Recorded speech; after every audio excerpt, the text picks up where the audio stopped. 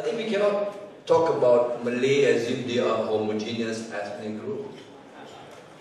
Even you talk about the rural Malays, I think the moderator would have to hear me talking in the dialect of Rembau and Negeri Sembilan, talking in the ceramah dalam bahasa orang Rembau.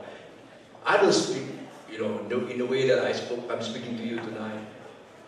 It has got to be, contextualized. No, you know that very well. Now, my point is, first, you've got to segmentize Malay. You're talking about rural Malay, urban Malay, educated Malay, Malay that have got access to information, Malays that are, and there are certainly hardcore Malays that you do whatever, they just vote, whatever. These are what Abang Ahmad Sabu would say, ini khurafat pemikiran ataupun what they say as these are doctrinal thing of the Malay. The Malay psyche, that because if they don't vote UMNO, then BNP will rule the country. And the Christian is going to come and take over, and they will change the constitution.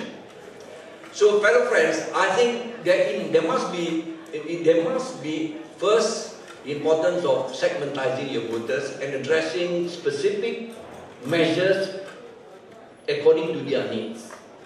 Now, in this regard, I would, just to add all that has been said, which I more or less agree with all my fellow colleagues, I would want to bring you a story of the second Caliph of Islam, who is Umar al-Khattab.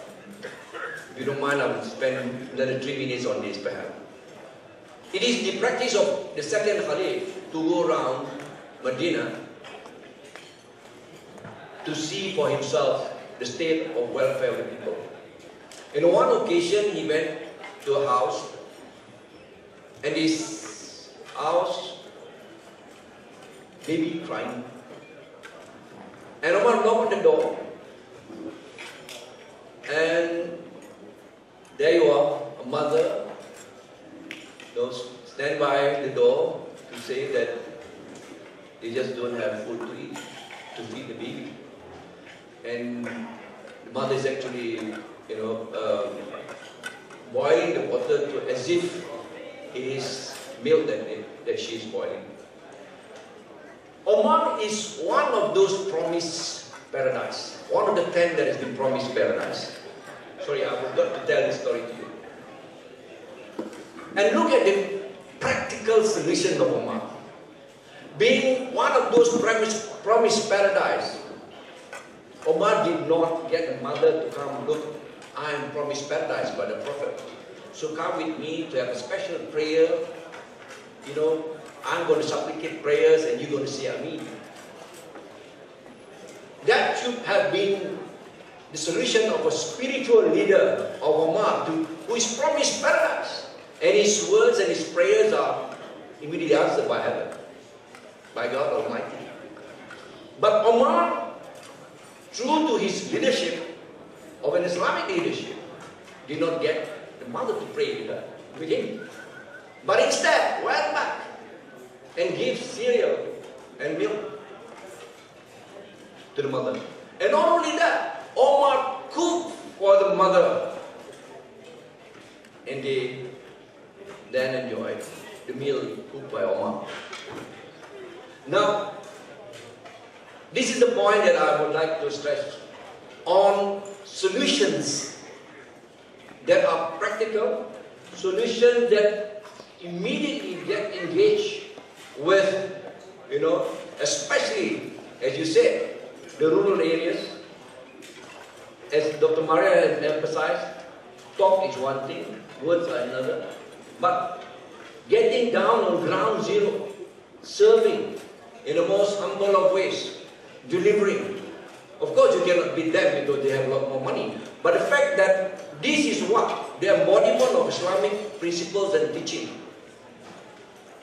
Come with leaders getting down to meet and serve the constituencies and the right.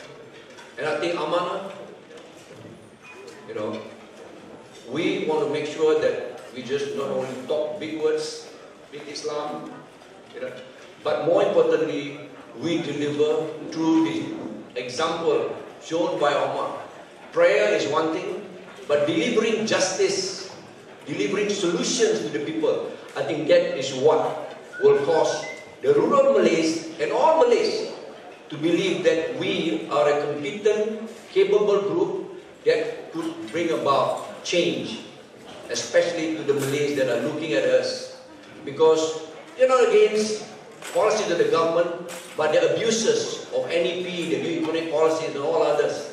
This is what we are against. And we must provide, if I may conclude, we must provide not just better, but a different solutions to the problems of the Malays.